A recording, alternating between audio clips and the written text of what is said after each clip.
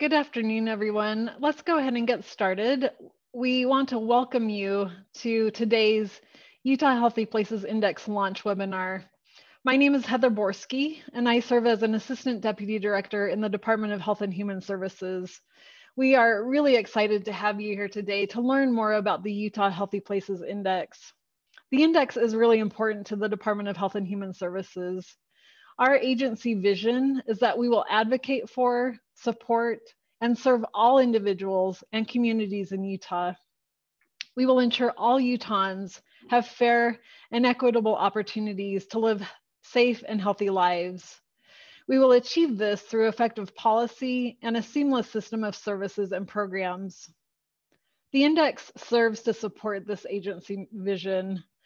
The Utah Healthy Places Index is a comprehensive tool for local health departments, local communities, city leaders, researchers, nonprofit organizations, and others to explore community conditions related to the social determinants of health and helps in measuring and mapping health equity.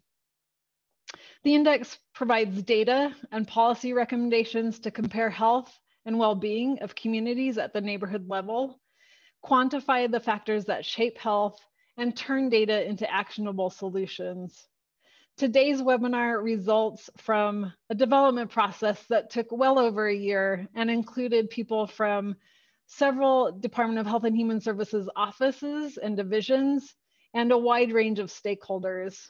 We as an agency are very excited to see this tool launch today and hope you enjoy today's webinar. And I will turn the time over to Sarah Hodson. Thank you, Heather. We appreciate your support, Heather, and the support of DHHS leadership. I'm Sarah Hodson. I'm the Deputy Director for the Office of Health Promotion and Prevention at the Utah Department of Health and Human Services. We're excited to have you here today to learn more about the Utah Healthy Places Index. A little over a year ago, the Office of Health Promotion and Prevention contracted with the Public Health Alliance of Southern California to create the Utah Healthy Places Index, which is modeled after the California Healthy Places Index. I want to start by acknowledging the teams that have been working on this project. First, the DHHS HPI mapping team has been leading this work. This has been a coordinated effort where we've relied heavily on the various skills and strengths of our team members. This has been a lot of work, as I'm sure you can imagine, so a huge thank you to this internal team. Funding for this project comes from the Violence and Injury Prevention Program and the Overdose Data to Action Cooperative Agreement funded by the Centers for Disease Control and Prevention. I also want to acknowledge the development team from the Public Health Alliance of Southern California. I'm pleased that we have Helen Dowling here with us from the Alliance, and she'll present to you later today. We meet with Helen and her team regularly, and they have been excellent partners throughout this process. We're going to start the webinar today with a poll. So Melanie is going to launch that poll. So please just take a minute to answer. What type of organization do you work in? So state government, local government, healthcare, community-based organization, academia, other. We'll give a few more seconds here to get responses.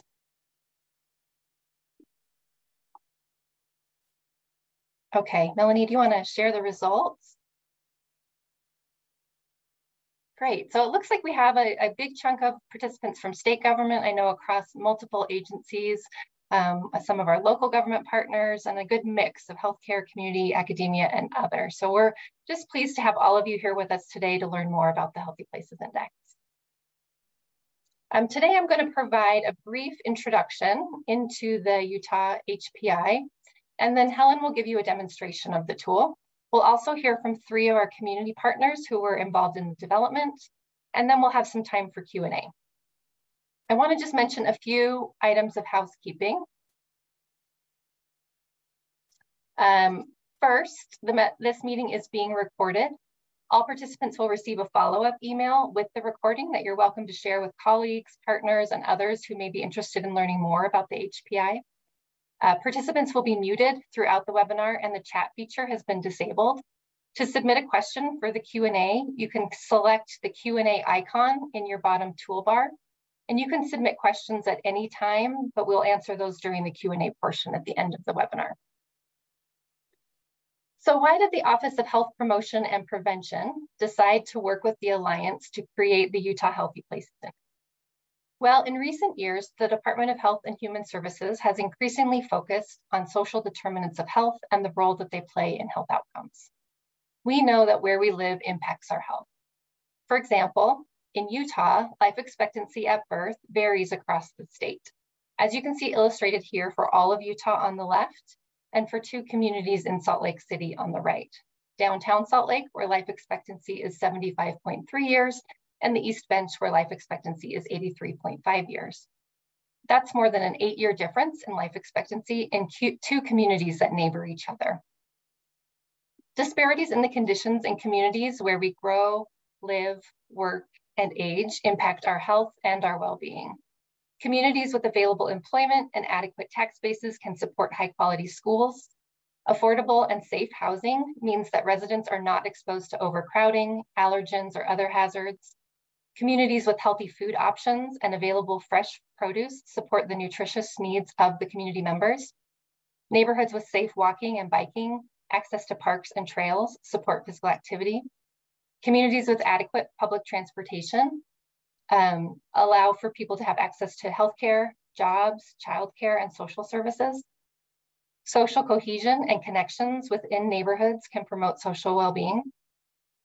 These are the types of neighborhoods and communities that we all want for ourselves, for our families, and for all Utahns.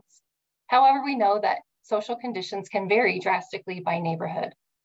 It's often the result of systemic problems and policy decisions that leads to inequities and health disparities. It's the vision of DHHS that we ensure all Utahns have fair and equitable opportunities to live safe and healthy lives. And in order to do that, we must understand and address community conditions.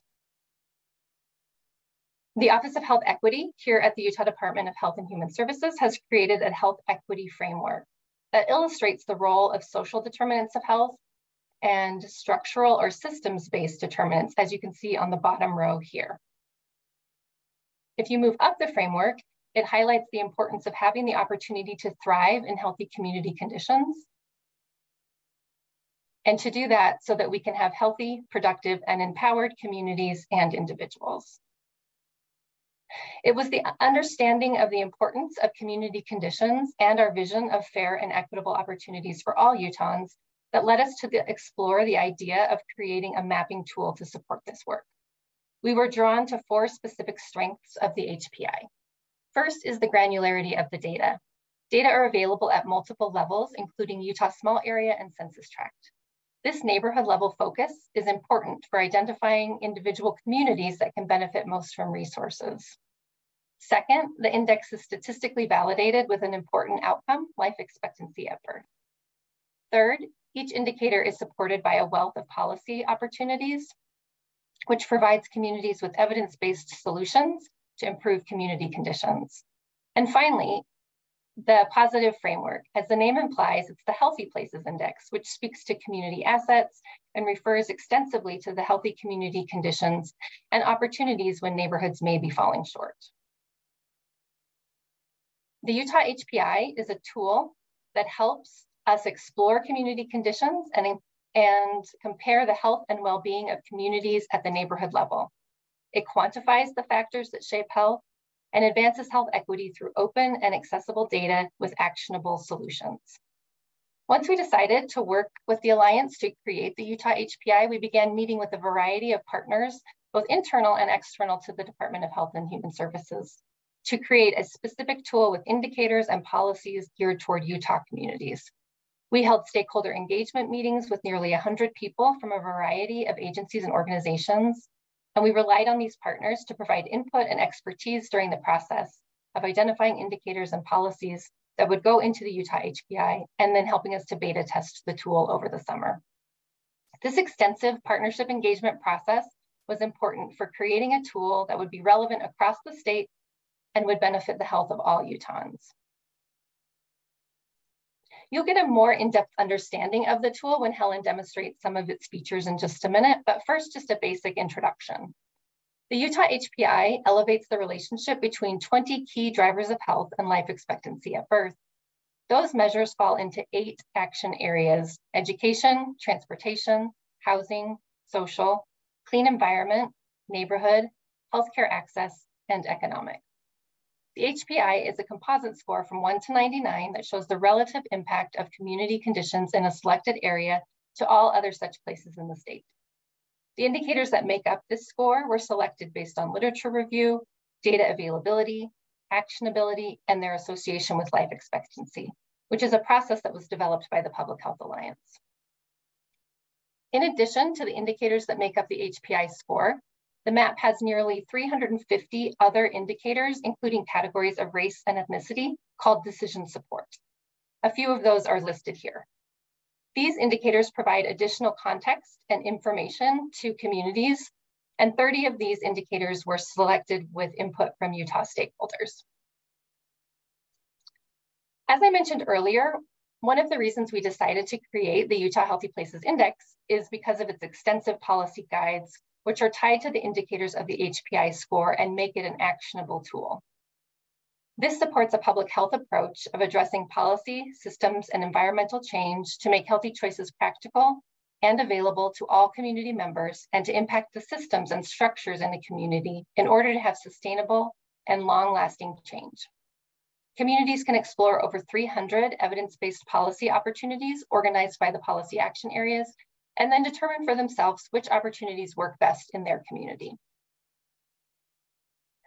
The Utah HPI is a free and easy to use data and policy platform available for anyone to use.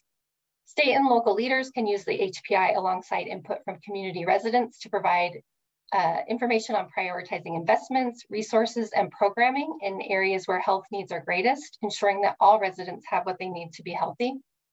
Transportation agencies can use the HPI to inform smart investments and promote infrastructure such as walking and biking. Regional organizations that span multiple communities may use the tool to study the different areas they serve and advocate for increased resources and greater investments in the areas that need it most. School districts could use the tool to understand the needs of their student body and the communities they serve, or to develop policies such as safe routes to school plans, and lots of other uses as well. Now, Helen Dowling from the Public Health Alliance is going to provide a demonstration of the Utah HPI. Helen? Thank you, Sarah, and hello, everyone. My name is Helen Dowling. I use she and her pronouns, and I'm the Director of Data Initiatives at the Public Health Alliance of Southern California. As Sarah noted, my team at the Public Health Alliance co-developed the Utah HPI.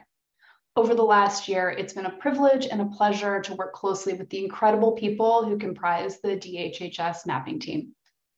I'm delighted to be here with them today to celebrate the launch of the Utah Healthy Places Index. And I'm excited to share some of the features we're bringing you with our online, interactive, and completely free to use Utah HPI map tool. To start, I want to give a brief overview of the kinds of activities our HPI data and map tools support. With them, you can access information about your communities, including HPI score and indicators, and detailed race and ethnicity measures, including subpopulations and ancestry data. Access hundreds of decision support layers, including health outcomes, demographic data, neighborhood assets, and measures disaggregated by race and ethnicity or language.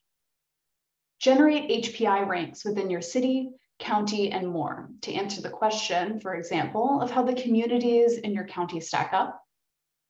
Create custom geographies to aggregate data for communities of interest.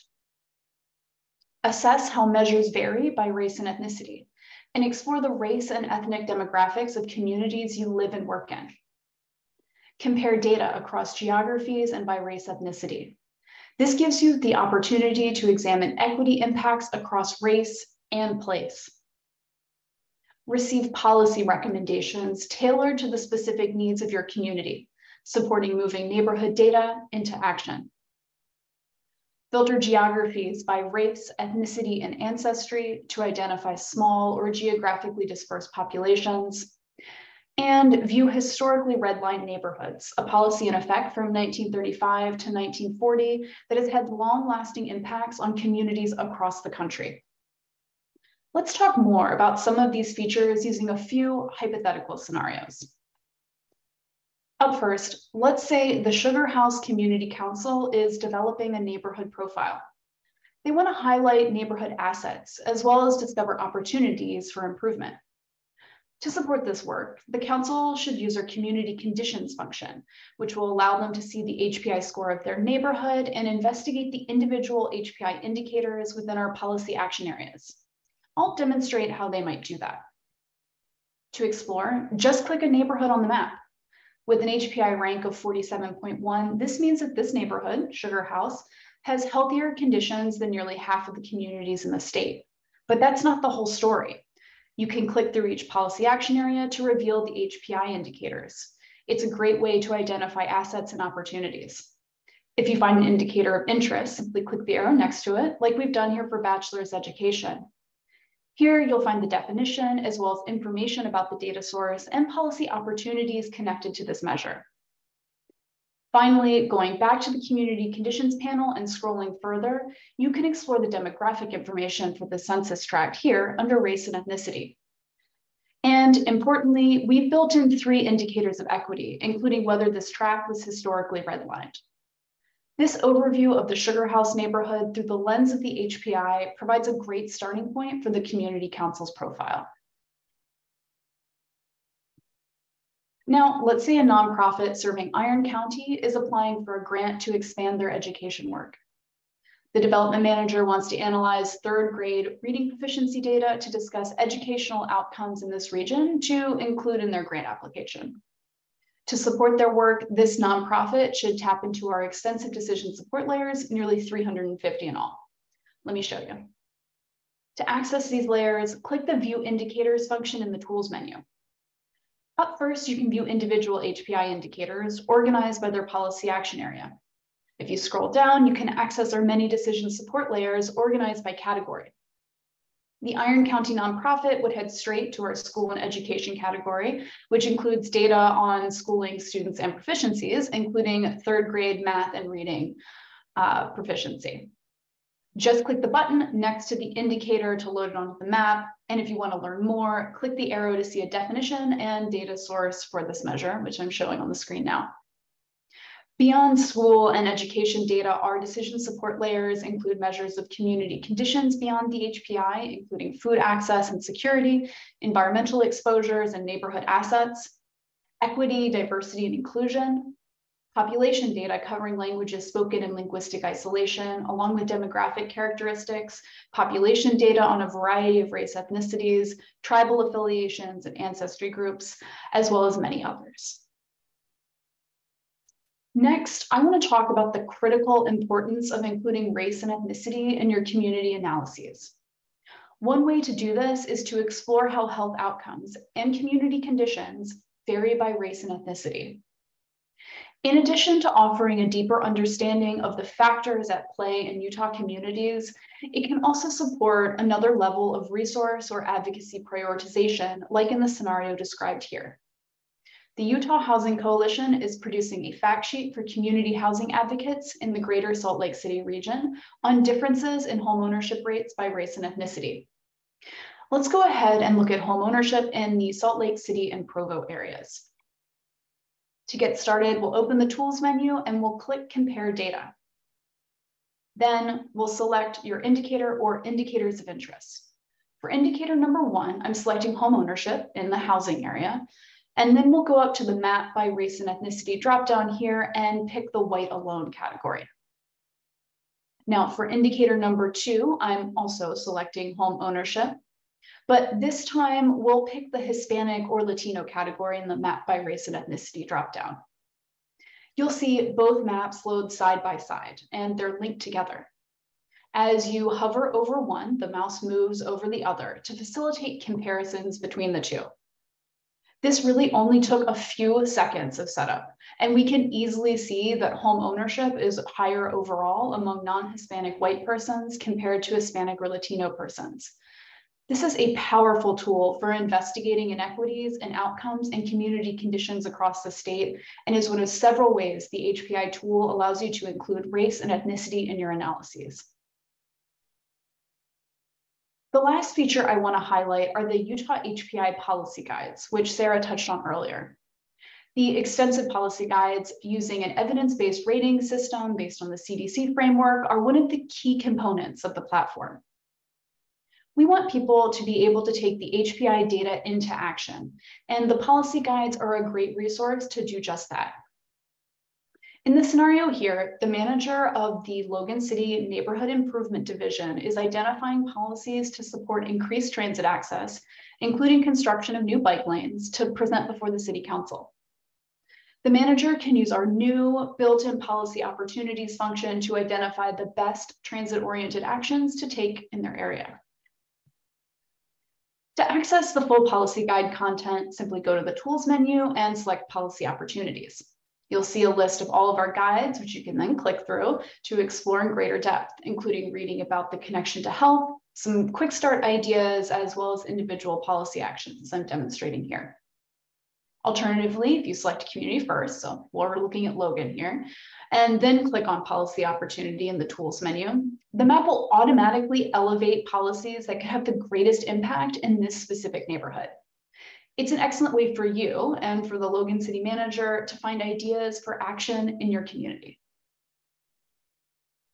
Before I wrap up, I want to take a moment and share that our map is not the only place to view the policy guides.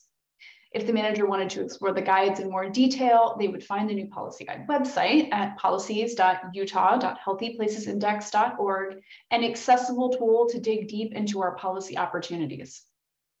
Showcasing the 27 guides in an easy to read, searchable format, the new policy guides websites allow you to quickly access the evidence rating for each of the hundreds of policy actions we include in the guides, along with sample ordinances, links to relevant reports, strategies and plans, templates, resources, and more. Guides are available for every indicator in the HPI, along with 7 of the decision support layers. And with that whirlwind tour, I've appreciated the opportunity to be here today to share what is very much a brief sampling of everything we've brought to the Utah HPI. We can't wait for you to try it out. The best way to learn more is to dive in and explore it yourself. And with that, I'll hand it back over to Sarah. Thank you, Helen. I'm sure you're all now excited to have the opportunity to explore this really, really exciting new and innovative tool. And that just gives you just a very, very brief sneak peek. Now we're pleased to be able to hear from 3 of our partners. As I mentioned, the development process included extensive stakeholder engagement, and these 3 partners were heavily involved throughout the development process. And I'm glad that they've agreed to be here today to share briefly about that involvement, and then a little bit about how they anticipate using the tool in the future. So we'll start with Caitlin Schneider from the United Way of Salt Lake, and after Caitlin will be Isa Perry from Davis County Health Department, and then Angelo Papastamas from Utah Department of Transportation. Caitlin? Thanks, Sarah.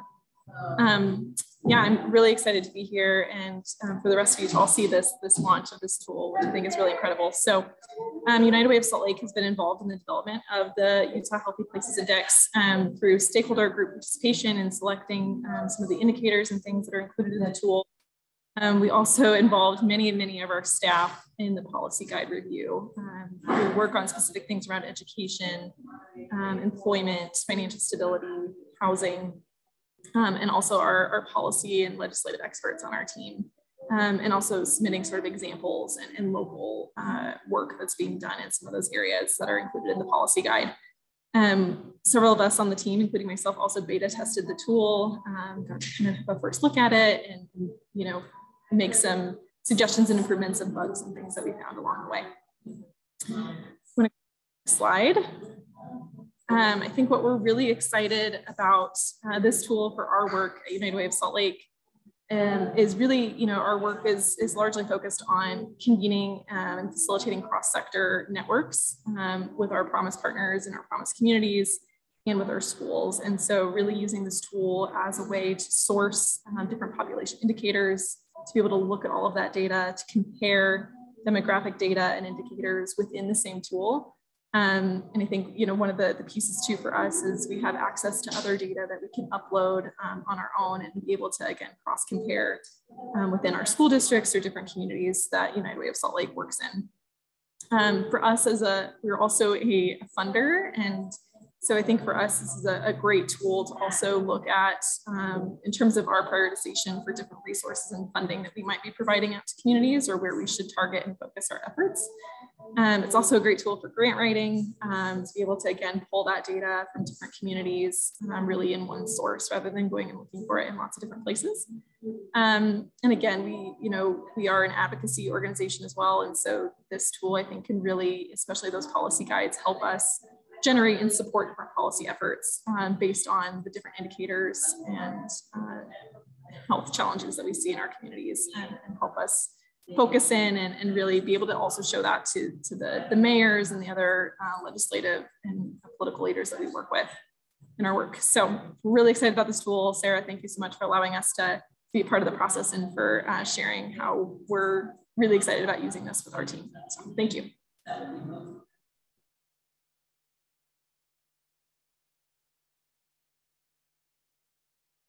Hi, everybody.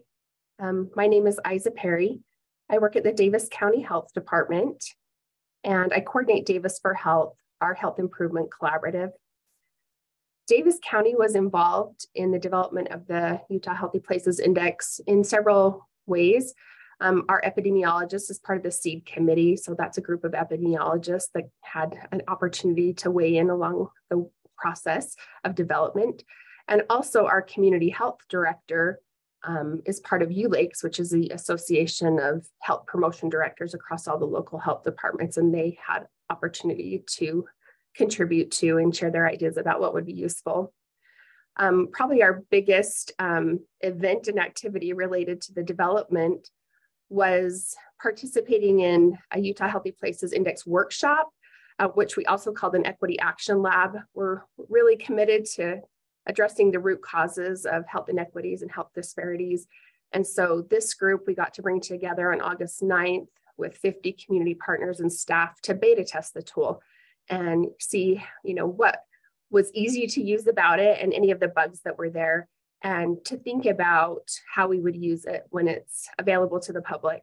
And so some of those partners that were involved included education, healthcare, we had city leaders, we had some community-based organizations and workforce services and other partners like that, as well as staff from throughout our department and the divisions and the different types of work settings and professionals that we have. Next slide.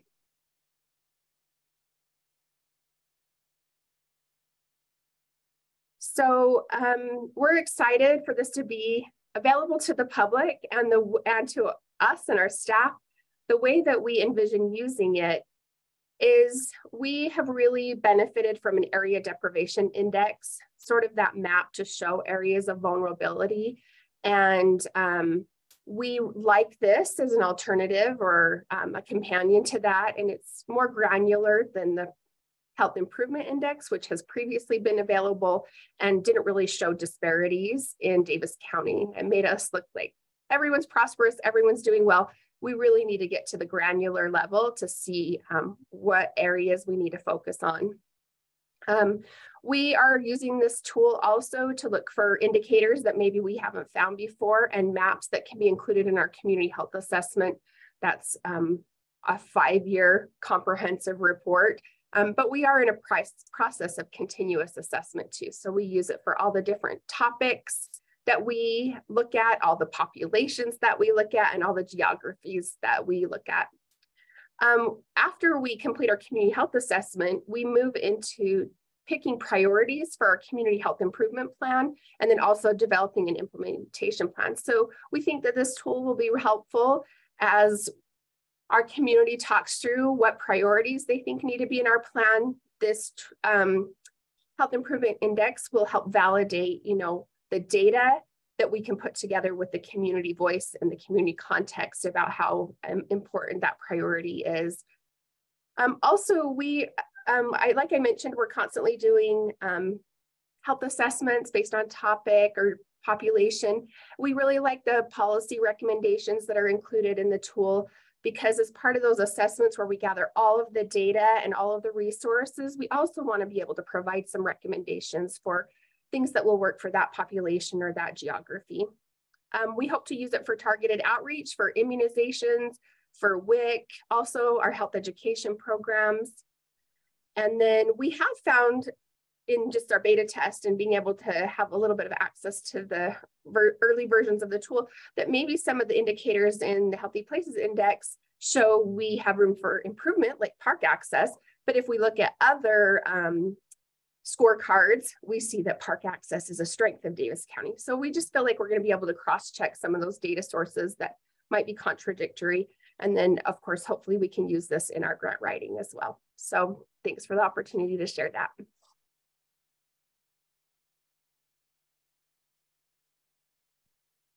Hi, I'm Angelo Papastamas with the Utah Department of Transportation, our Planning Division. I'm very excited. Thanks for the opportunity, Sarah, to talk today and just to participate. I've been kind of working with Sarah since day one on this, and it's just so exciting to get to where we are. Utah, my team have provided input in every opportunity, basically past, present, and really the future as we move forward with this, both promoting, marketing, informing, and also further development of this as we go forward. So I'm so excited about what the future holds with this as we get into it. Next slide.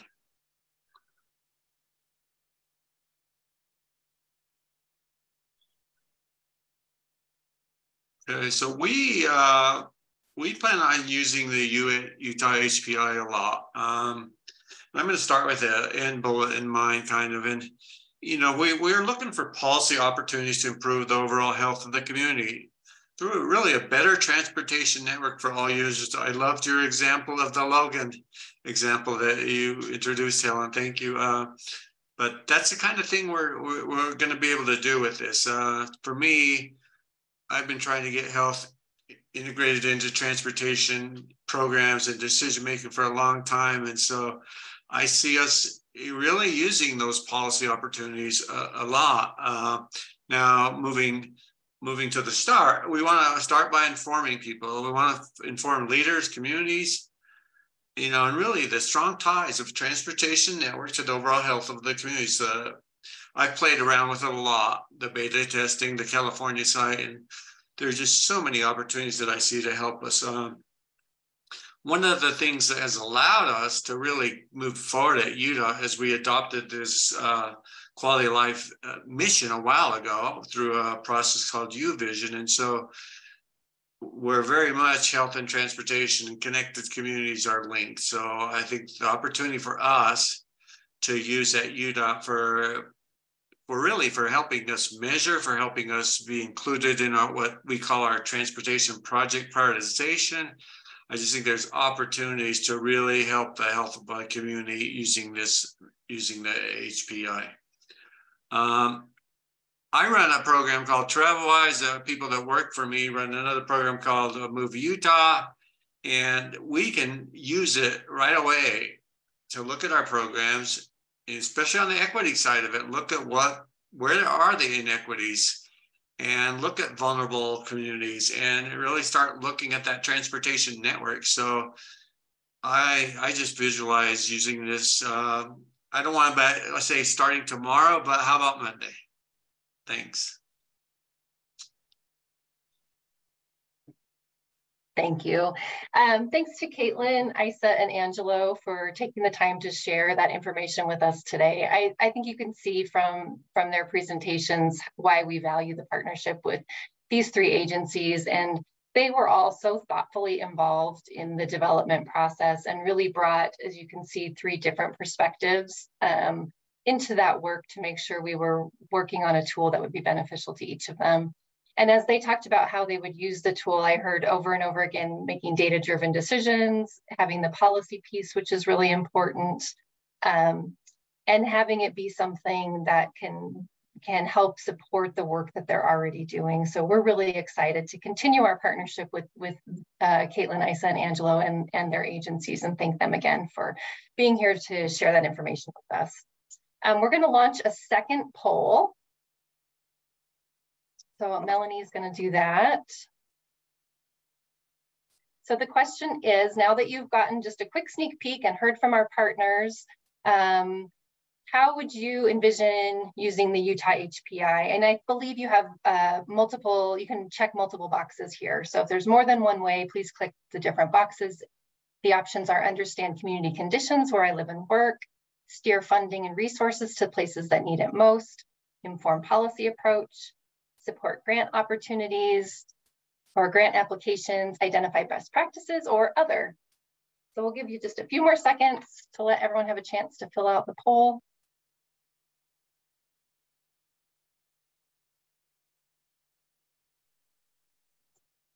Okay, let's share that. Can we share it, Melanie? Okay. Well, it looks like there is planned engagement in all of the areas, which is fantastic because that is the purpose of this tool, that you can use it in so many different ways. And we hope that you'll see ways to implement all of these different features and functions of the tool. So thanks for sharing that with us. Okay, we now have time for Q&A, and we will have, I don't know, 10, 12 minutes for Q&A. I know people have been submitting things in the Q&A bar already. If you have a question, please submit it in the Q&A box at the bottom of your toolbar. Just as a reminder, the chat function is disabled and participants are muted, so the way to submit a question is through that Q&A function. We've got a great team on the back end who are organizing those questions for us. Melanie Beagley is here from the Office of Health Promotion and Prevention at the Department of Health and Human Services, and she's going to moderate the questions for us. So Melanie, I'll turn it to you. Yeah, well, our first question is, when can the public access this tool? Well, great news. It is available now. So we're going to have one of our team members put the link in the chat to the website. You can access the Utah Healthy Places Index at a DHHS website that will be put in the chat for everyone to use. So it's available now. Great. Next, we have a question about the decision-making process that went into identifying the indicators for the Utah HPI. So if you could describe that decision-making process. Yeah, I can start with the process we went through, and then maybe Helen, you could add some clarification on the criteria and maybe even kind of where we started as a base map using the California decision support layers. So as I mentioned, we had an extensive partnership engagement process, and that started really, I believe, in around January, around the indicator process. And we pulled together stakeholder groups around the different policy action areas that we mentioned earlier. So we had groups meeting on housing, on transportation, on food security, on education, and talking about what indicators would we want to add to the tool that would be important for Utah communities and our partners here to use as additional information to support the HPI indicators. And so we met with those groups and talked about different possibilities. And then we went through a prioritization and voting process to determine which we would include. We could include 30.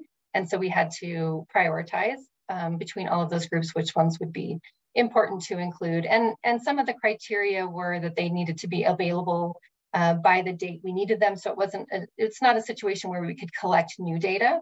It needs to be data that was already publicly available and that met a few other criteria that Helen can explain a little bit more. So we went through an extensive process to determine which indicators would be included.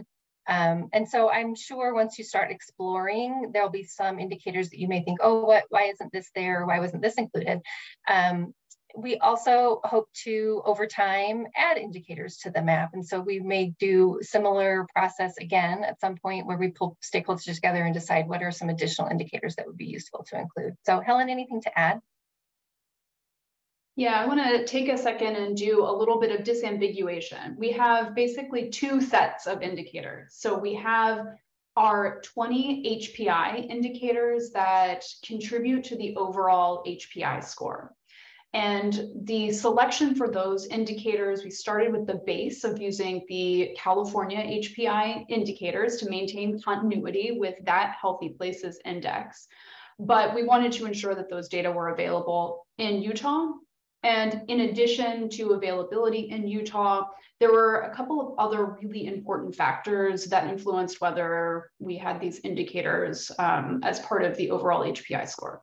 The first of which was linkage to life expectancy at birth. We needed to ensure that these indicators were correlated with life expectancy in the expected direction, which is to say, for an indicator like above poverty, for example, we would expect as there are fewer people in poverty, we would see a higher life expectancy. So all of the candidate indicators were screened against life expectancy. So that was part one. And then part two, that was very important, was policy actionability. We wanted to make sure that the indicators that were included in the overall HPI score had clear policy opportunities associated with them.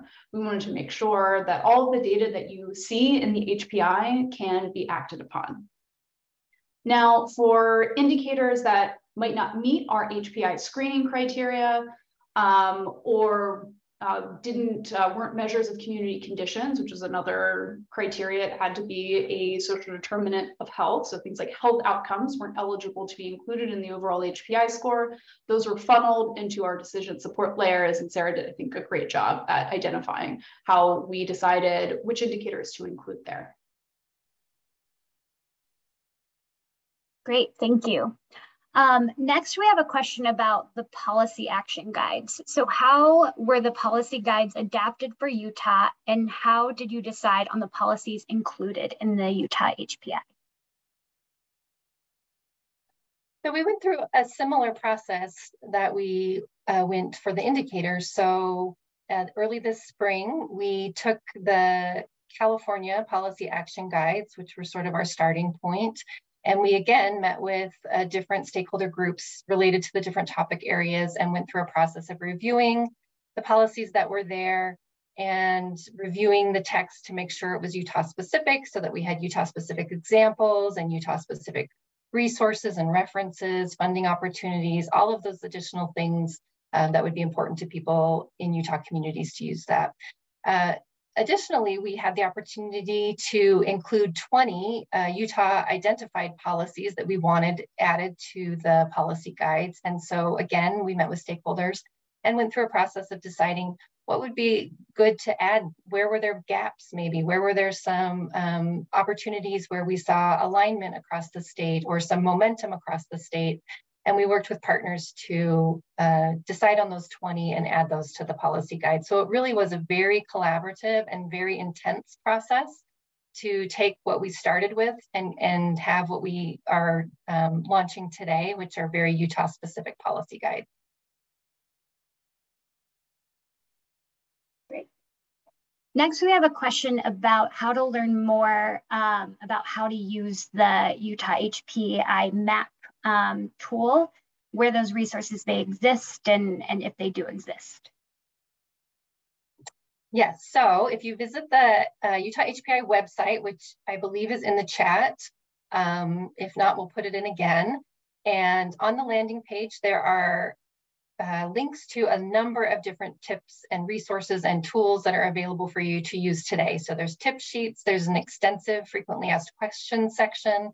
And then coming soon, there will be some training videos. So you can watch little videos on each of the features and functions of the map and be able to learn more there.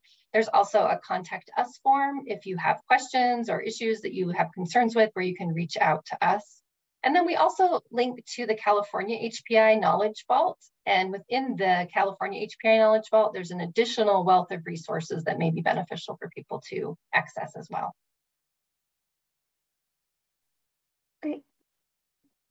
So we've had a few questions about, I know we've talked about potentially new indicators being updated and just general updates to the HPI. And a few questions relate to not only will there be opportunities to add more data, but also will we be able to view data over time as those updates occur?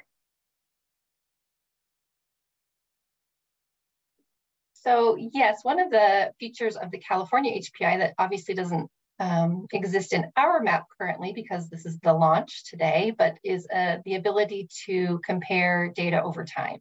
And so as we do updates, that will be a feature that we will have available as well, where you can compare that over time. And I think that will be a really valuable feature for people to use. Yes, we do plan to do updates periodically. And yes, those may include adding additional indicators with recommendations from partners and stakeholders. So again, as you get into the tool and navigate and start using it, we would love to hear feedback on how it's being used, what the benefit has been, and then where are places where you see gaps and that we need to address. Helen, I don't know if you have anything to add to that. No, I think just to echo that, I think we see, certainly in California, as well here in Utah, we see the HPI as a living resource. It's not just something that we're putting out into the world one time and leaving it be. And your feedback is incredibly helpful for us to develop a tool and data sets that are important to your work. So we want to be able to continue building onto the Utah HPI, adding new data, adding new indicators, adding new years of indicators, and please get in touch with the data that you would find most helpful. If there's something that's not there that you could use in your work, we could always explore adding more. We've had several attendees ask about the ability to download this data, and if it is possible to download, what type of files can be downloaded from it. Yes, so absolutely, you are welcome to download our data in a number of different formats. So through the mapping tool, you can sign up for our API, our HPI API.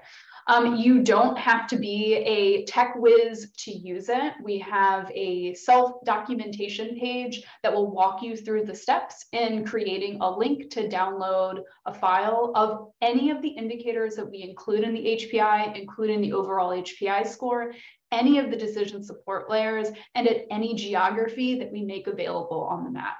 This is an incredible resource for you to download the data and use it in your own work and in your own analyses outside of the HPI mapping application. You can download the data as either a data table, so a CSV format. You're also welcome to download those data as a GeoJSON if you want to import it into your own mapping applications as well. So lots of different formats are available, and they are available for every indicator that we make available through the HPI. Great. There have been questions about, now we realize that there are resources that we can access that we asked about before on how to learn how to use the Utah HPI map for yourself. But is there an opportunity to get specific training or consultation, maybe one-on-one or with teams, for people who want to maybe explore more advanced features? Yes. So on one of the slides that we'll put up in just a minute, there'll be an email address you can reach out to, which is ohpp@utah.gov. If you have additional questions after you spend some time exploring the map and the website, if there's additional questions or resources that you need, or if you're interested in having a presentation to a group or a coalition or staff meeting or something like that and need some additional resources and training, please reach out via that email. There's also, as I mentioned, a contact us link on the website where you can, again, submit your information and request training and consultation, or just get some questions answered if you have some questions that you need answered. So yes, please reach out. We understand that what we shared with you today was a very fast and very brief overview of what is a very complex and exciting tool. And so it will take more than the few minutes we spent together today to have a really good understanding of it. So yes, please reach out. And then we have a question about any recommendations you would provide for people on how to keep from misusing the tool.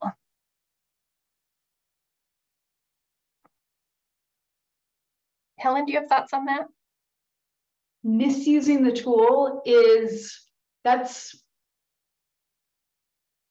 I'm not quite sure the parameters of misuse that we're referring to here. Here's what I will say. The data that we make available through the Healthy Places Index all comes from publicly accessible data sources. That is to say that the HPI brings all of our data together in one place, but there's nothing proprietary about individual indicators, for example. This is to say that if there are folks who are interested in misusing these data, if they're motivated enough to do so, the HPI hasn't suddenly made those data available. They exist elsewhere through other open data portals and through national data sources or state-based data sources. So I think in terms of it's the same level of risk for misuse as there are for any other publicly accessible data sources. I guess I would just add too, and maybe this isn't what the questioner was getting at in terms of misusing the tool, but if there's concerns about misinterpreting data or something like that, there again is a pretty extensive frequently asked questions section on the website that helps with some of that, understanding the percentile ranking, understanding values, things like that. The tutorial videos can help with that as well. And again, if you are using the tool and just not quite sure how to interpret something or not quite sure what you're navigating, please reach out so that we can help make sure that you're understanding the information that's provided within the tool. Okay, great. So we have a question about the Health Improvement Index, and if with the existence of the HPI, if the Health Improvement Index will still be available and a tool that people can use. Yes, so some of you may be aware of a tool that the Department of Health created a few years ago called the Health Improvement Index. And we are very pleased that the Health Improvement Index is one of the decision support layers within the Healthy Places Index. So you can access the Health Improvement Index on this map. You can look at it using the compare tool. You can look at it in the different geographies. So we're very excited that that is a component of this map. It is they're meant to be companion tools. The HII, the Health Improvement Index, was just recently updated, and you can find that information on the DHHS website about the updated version of that tool. So this is not a replacement, this is a companion, and the HII is included in the decision support section.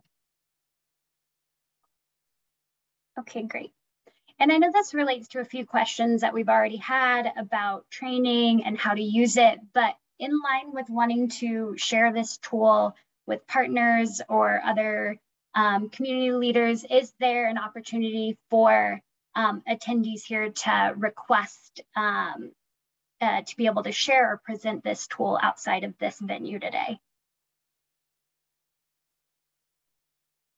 So on the website, we will have the recording of this webinar. And so you're obviously welcome to share the recording of the webinar.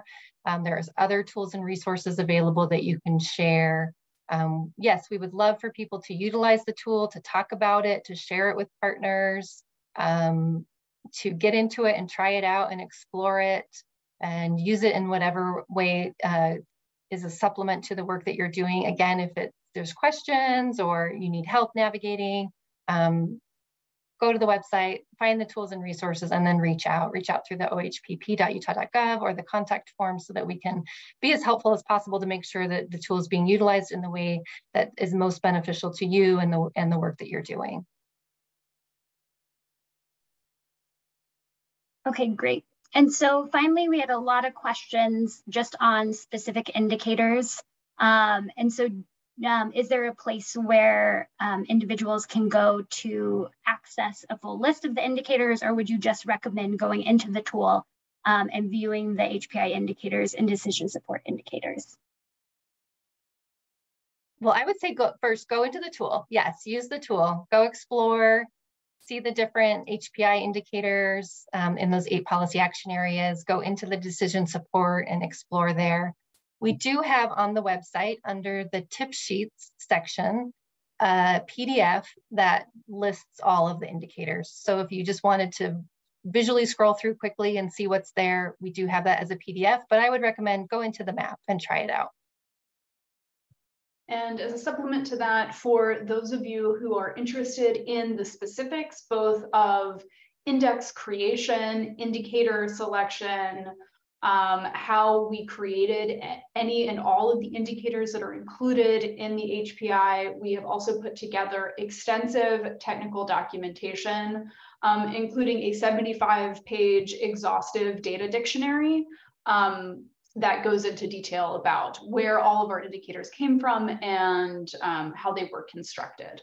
So we can drop a link to the technical report in the chat and it'll be available through the HPI website shortly.